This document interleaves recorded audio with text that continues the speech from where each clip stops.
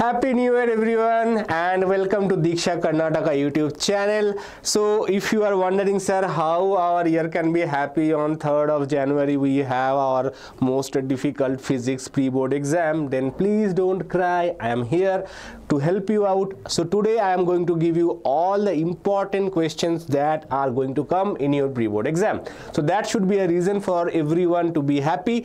And also, if you want to download the PDF of this video, don't forget to join our WhatsApp channel. The link of the WhatsApp channel given in the description section of this video. Also, if you are watching for the first time, don't forget to subscribe to our channel because a lot of New Year gifts are going to come in your way through our channel. So subscription is must and joining the WhatsApp channel is also a must. So without any delay, let us start. So first of all, what we are going to discuss today, we are going to discuss all the chapters most important questions that is going to come in your pre-board. Now all these questions will definitely not come, but if you have finished all these questions, then you should be definitely be scoring for 60 plus in your pre-board exam. Right, now let us start.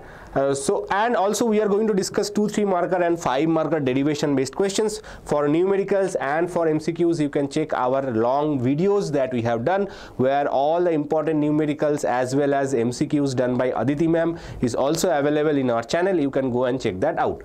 So first, electric charges and field, very important chapter. 10 to 11 marks are going to come. So what are all the important questions? State and explain Gauss's law in electrostatic, write Coulomb's law in vector form, explain the terms, or state and explain Coulomb's law. So these two questions are almost same. So you can consider to be, if you study one of them, other one can automatically be answered. So this is second question. Sketch the electric field lines of force. Now I have given some example of Q less than 0, Q greater than 0. It can be something Q, some other forms as well. For example, electric dipole. But remember that this is a sketching. That means you have to draw. And Q less than 0 means negative charge. Q greater than 0 means positive charge. Define electric dipole moment. Mention its SI unit. Torque on an electric dipole, find the expression for torque acting on an electric dipole. Properties of electric charges, properties of electric field lines. These two are the most important questions and almost every year one of them is definitely going to come. Okay, next, electric field due to a dipole on the axis and equatorial plane, electric field due to a charge straight long wire, electric field outside a charged spherical shell. So these are the 3 questions, 3 derivations that might come from this chapter. Now remember, from this chapter and the second chapter, electric potential and capacitance, 1 derivation and 1 numerical will come, but it is difficult to predict from which chapter you are going to get the numerical, from which chapter you are going to get the derivation. So I request you study all the derivations from both the chapters. Second chapter has very less number of derivations.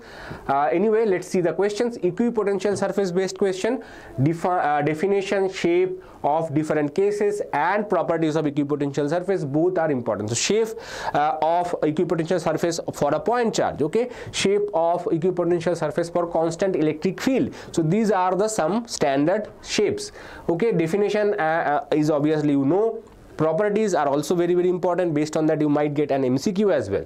Capacitance of a parallel plate capacitor, combination of capacitors, expression for different 2 cases, expression for energy stored in a capacitor, energy density, these are also very important. Potential energy of a dipole in an external electric field, polar and non-polar molecules, their differences, definitions, etc. is also very important. Now in terms of derivation, the expression for electric potential at the point due to a point source charge is very important. This is the one of the most important derivation from this chapter. The second derivation, electric potential due to a dipole, you can skip.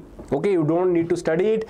If you have not studied it, you can skip it, but if you have studied it, you can go and revise it once. Otherwise, these are all the questions. Next, before going to the next chapter, I just wanted to remind you that our ABHYAS KCET 2026 test series is live. So if you want to purchase it, the price is only $14.99 and you are going to get 35 KCET test papers and also you will get chapter wise KCET PYQs for practice.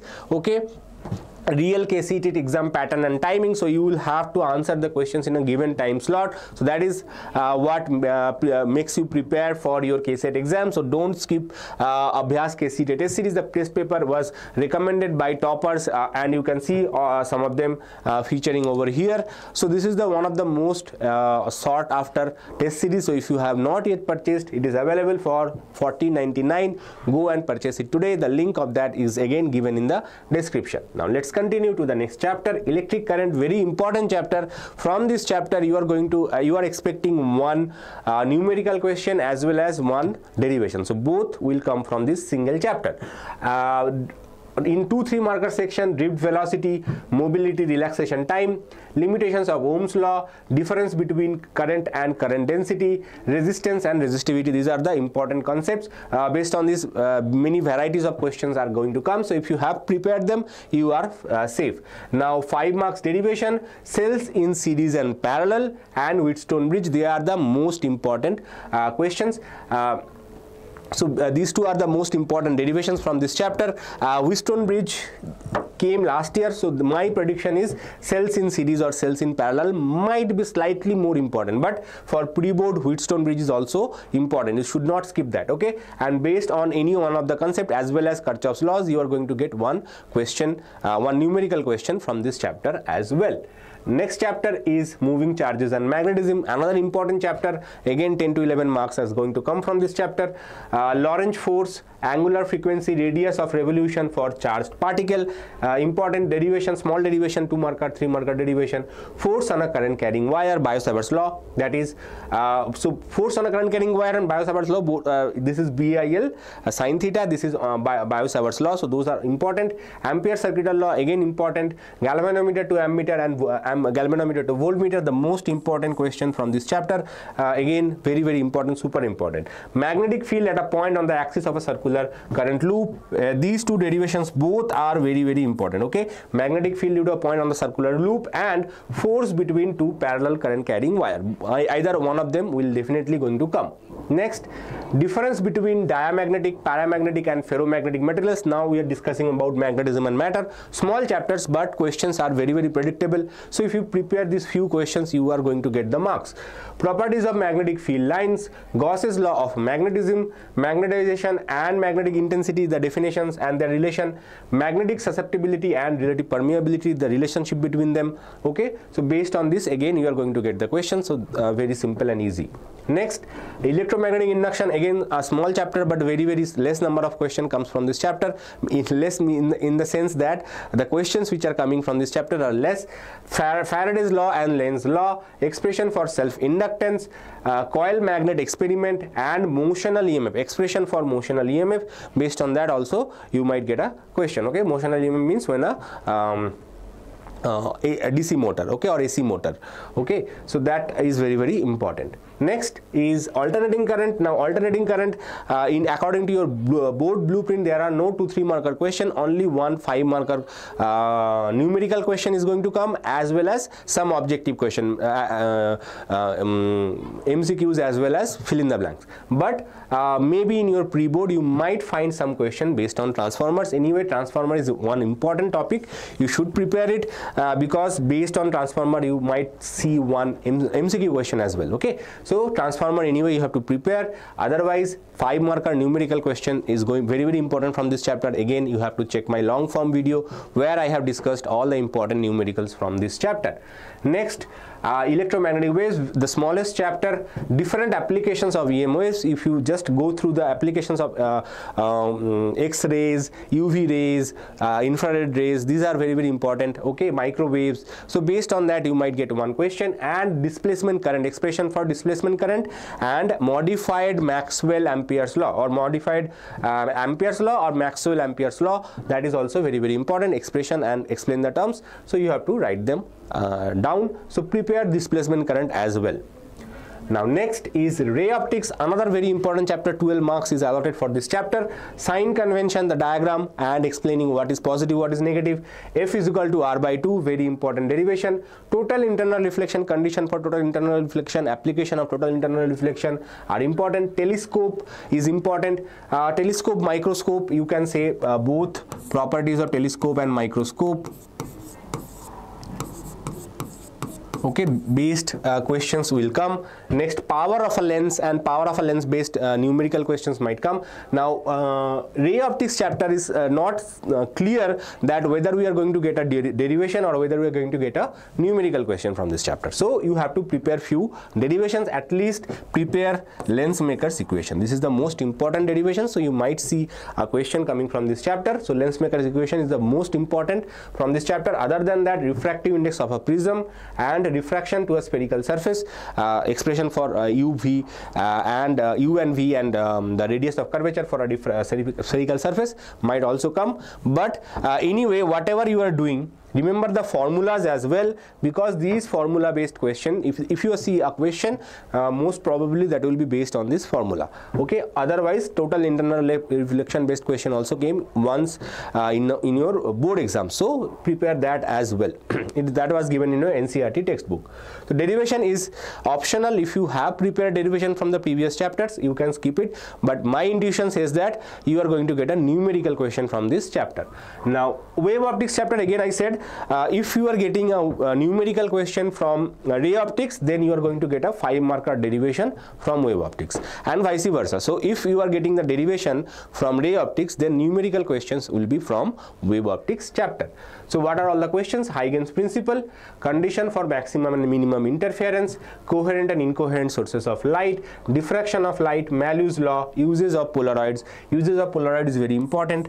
Next is 5-mark derivations, laws of reflection using Huygens principle, laws of refraction using Huygens principle. So both Huygens principle derivation you have to practice. In your model question paper, they have given a condition for maximum and minimum, the derivation they have given. Okay, so you should practice that as well.